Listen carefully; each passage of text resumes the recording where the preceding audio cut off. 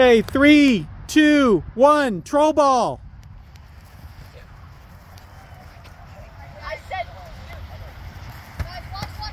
Oh. To start the match, the team gathers together and put their swords in the bucket until the herald calls lay on, like this.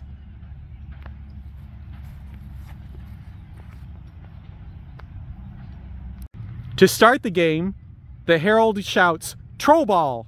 and throws the ball into the center of the arena, in which both teams charge towards the ball and try to score it into the opponent's basket. Troll ball!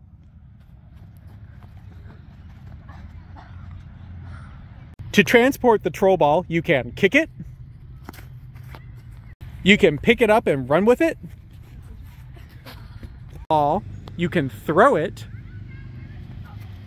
and you can pass it by hand.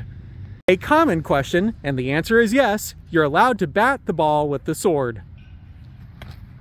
One more try. Okay, each team has a bucket, which the opposing team is trying to score in. There's a fairy circle around each bucket, which no team is allowed to enter.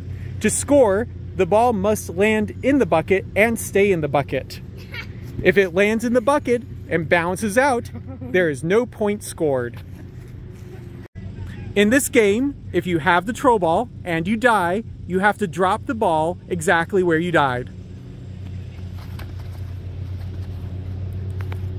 In this game, each team has a respawn point which has one person in reserve. When you die, Tyler!